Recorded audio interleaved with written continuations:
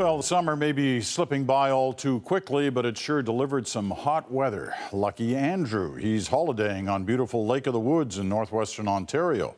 Not Chantal and Bruce, though. They've answered the call for a Midsummer At Issue tonight.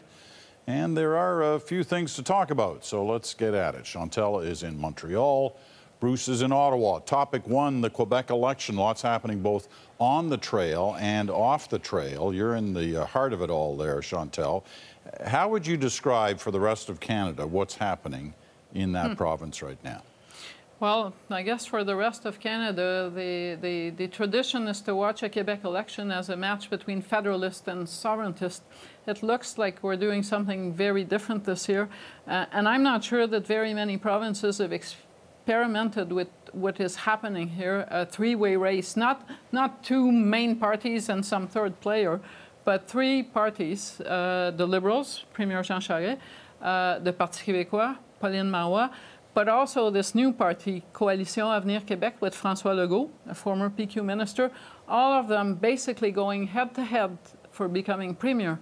And that has been the event of the past week, that this third party is edged up and really changed the nature of this debate. Is there a single issue? I mean, today, if you watch today, you've kind of got those two issues, the corruption issue that sits there hanging over the province and the student issue still very much alive. Are those the issues? Are those what's really at stake here?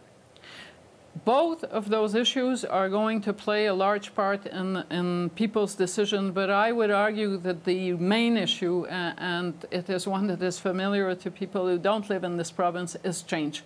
The Liberals have been in power for 3 mandates. The Parti québécois would like to come back. People are used to this notion that if the Liberals are tired, you go to the Parti québécois. They don't seem all that keen for going back to the Parti québécois this year, so they have to decide whether they really want to sign up with a fourth-term government, something that's not happened in decades here, whether they want to go back to the PQ when there is no real appetite for referendum wars again, or whether they want to try something brand new with this Coalition Avenir Québec party. Bruce, what's your take on it? Well, I actually think this is one of the most interesting provincial elections that we've seen in a while, and I'm quite enjoying watching it, quite enjoying reading what Chantal's been writing about it. I guess the first thing that's obvious to me is that if Charest appeared to have no hope of winning about a year ago, he does have a significant hope of winning this election now. I also look at the whole question of fatigue and measure that against the idea of anger. I think that we've seen a number of provincial elections where clearly voters have been fatigued with incumbents who've been in office for a long period of time. And it looked as though they wanted change, but at the end of the day, people didn't opt for change because they weren't angry enough to really feel motivated for change, or because they couldn't decide on what kind of change they wanted.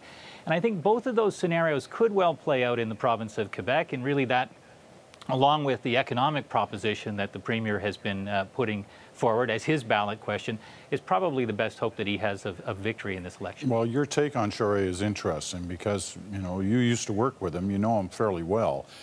What is your sense of this first week on the trail? He's always been known as a campaigner, a really good campaigner.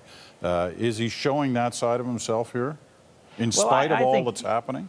Well, I think he's actually been campaigning quite well. I think he came out of the gates with a great deal of energy. I think he talked almost immediately about his project for creating 250,000 jobs for Quebecers. I think it was a big, bold-sounding statement about an economic priority. And if I think about the other two parties, you know, the PQ looks to me to have lost its way. It doesn't seem to have an idea about what its proposition is for Quebecers in this election.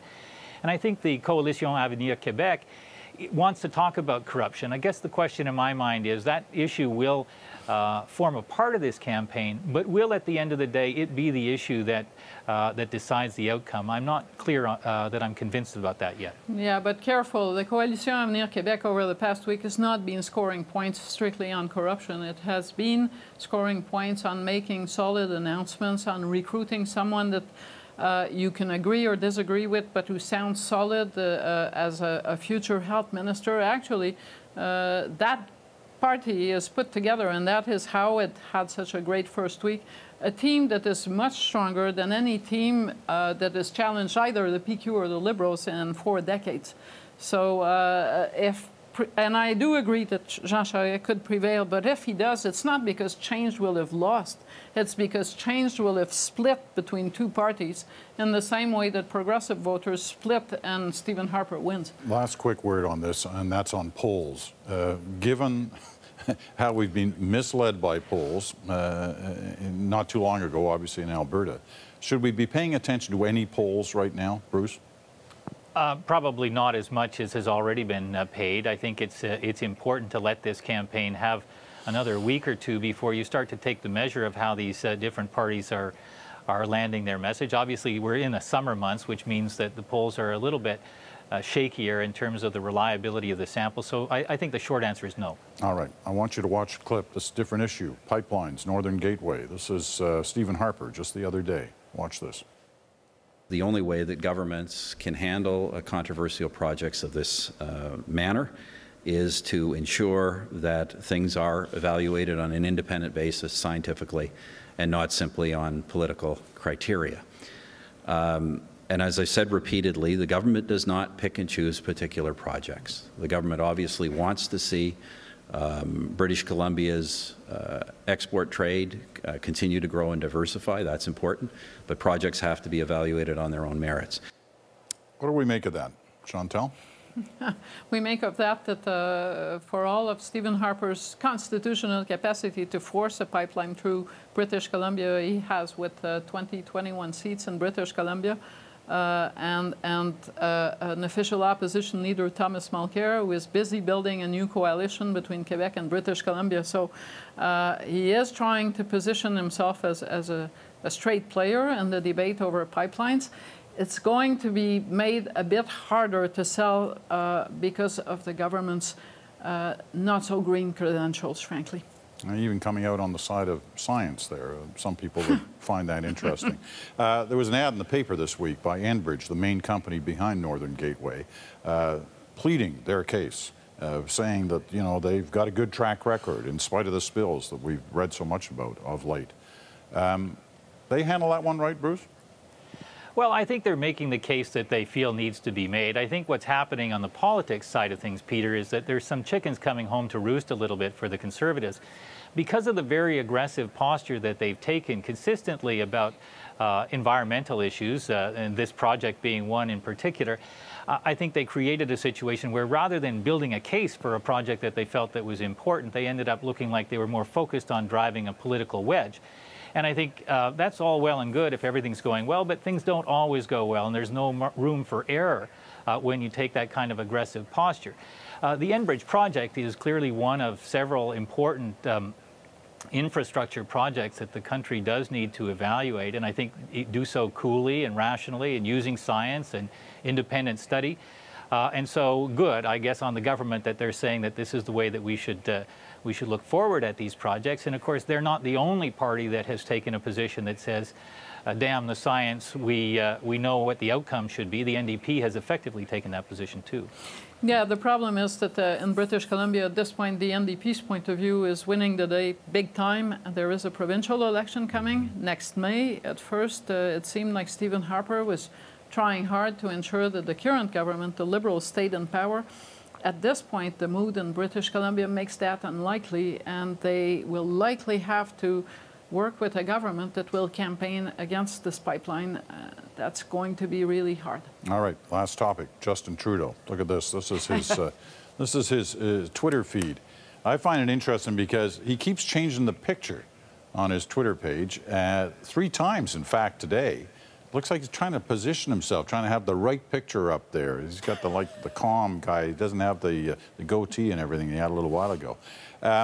What's happening here? He's supposedly thinking about whether or not he should be running. Is this process dragging out too long for him? Bruce?